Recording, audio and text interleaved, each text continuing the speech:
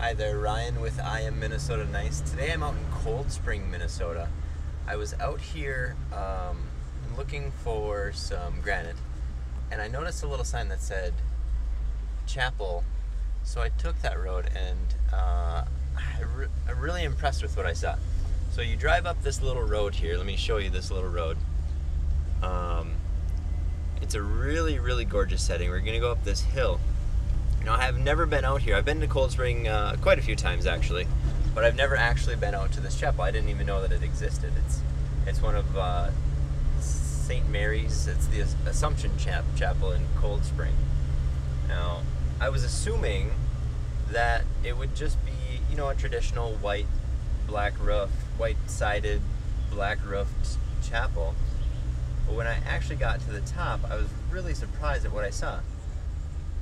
It's this gorgeous setting here.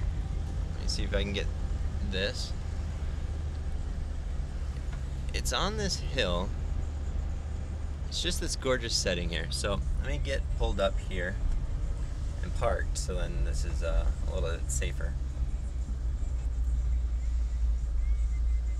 Now, after I did a little bit of research on this thing, the original chapel here was built in 1877 as part of the Grasshopper plagues that Minnesota was having at the time.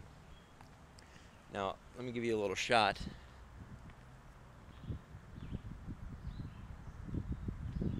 There is the back side of the chapel. There's an outdoor altar here. There's just a little outdoor altar. The building is, I think it's 16 by 26 or something like that. It's all made out of granite. The building as it stands now was built in 1952.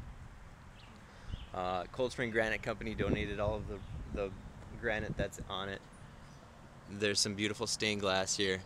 The belfry up there, which has an actual operating bell, which is pretty unique for churches these days, actually. One of the unique things is that the doors are always open, like most churches, but they don't have any problems with crime. Not a whole lot of people know about it up here, so it's pretty secluded. Here's a little plaque here. The Assumption Chapel. They first had some masses in this area in 1854, and then 1877 is when the original chapel was placed on this spot.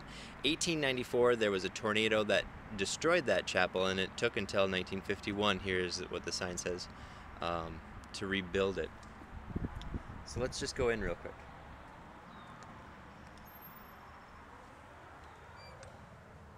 There's an automatic light in here. It's really small and really intimate.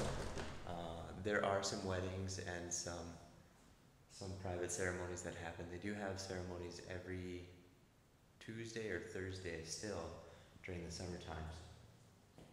It's just a really small, really intimate little chapel. There's Mary up there. Gorgeous stained glass windows here. These are all imported. I couldn't get the actual place that they were imported from.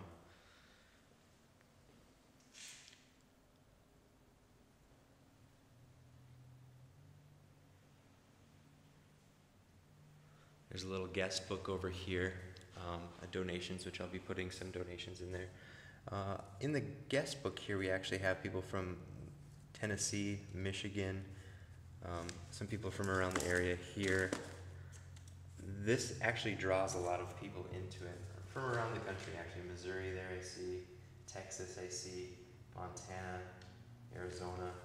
I don't remember exactly how many people they have come in, but I think it's in the thousands from all over the country. So I'll make sure that I sign my name on that too. I just thought that this was a really cool little place. It's a beautiful setting. It's a gorgeous little spot. And if you have a chance, if you're traveling down Highway 23 in Cold Spring, Minnesota, make sure that you just take the time. It takes just a couple of minutes. Drive up the hill and come see this little chapel. I mean, it's just a breathtaking setting. Once again, my name is Ryan Ott. I am Minnesota Nice. I hope you guys are having a good summer.